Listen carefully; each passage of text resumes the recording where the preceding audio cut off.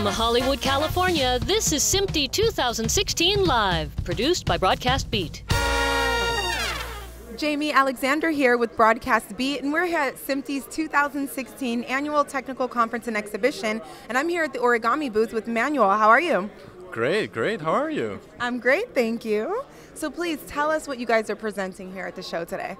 So what we're presenting is a hardware module for video processing. So for high-end video processing, the idea behind the module is to facilitate electronic design.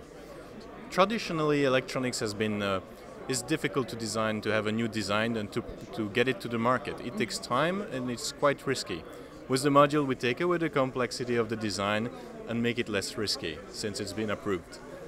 And you're free to design your own board on top of the module. Well, actually, the module goes on top of this board, and then the board fits exactly your application.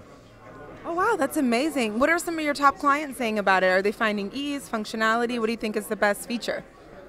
The best feature is its agility, hence the origami. It's like you have this piece of paper for origamis and you fold it to get anything you want. That's the basic idea we had with this module. You get the module, but you're designing the board to do the thing you want to do. You've got this great idea, you just go for it, and it's getting easier. Oh wow, that's amazing. Well, that's great and innovative. So we're celebrating 100 years of SMPTE. Why do you think it's important that we be affiliated? Well, SMPTE's been there for 100 years, that's already telling. Yeah. And they're making the standards here that stand for a long time as well, and it's very important to be part of the SMPTE. You're shaping the future. Mm-hmm.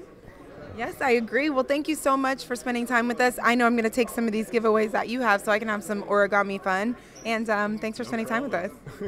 Thank you very much for passing by. Yes. I appreciate it.